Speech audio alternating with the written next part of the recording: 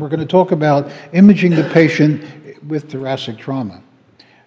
You've heard bits and pieces of this by Dr. Soto when he talked about the diaphragm. There were other talks, but I'll try to put this together for you in one package, and hopefully it'll be helpful.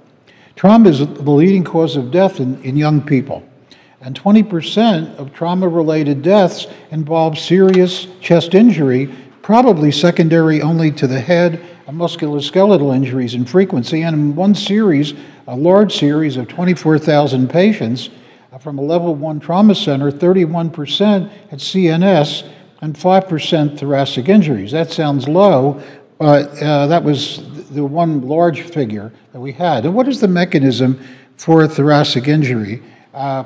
We can't have penetrating trauma, but it might also be besides stab wounds, gunshot wounds are typical. A lot of this relates to the hospital you're in, the neighborhood you're in, and so forth.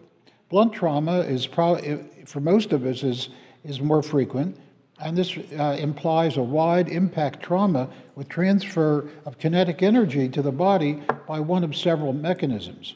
Shearing force or inertial deceleration injuries due to differences in momentum between the involved organs and the tissues. And good examples of this kind of injury include aortic transection, contusion, and hematoma.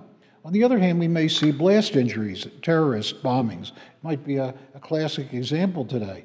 And this is a broad kinetic shock wave reflecting at gas and water interfaces in the lung with tissue disruption, interstitial rupture, for example, leading to also contusion, laceration, and pneumatoceles. And here we just see a cartoon showing a steering wheel injury.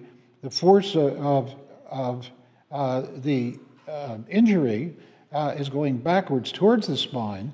This would result in pincer effect on both the spine, the aorta, and other structures besides the lung itself.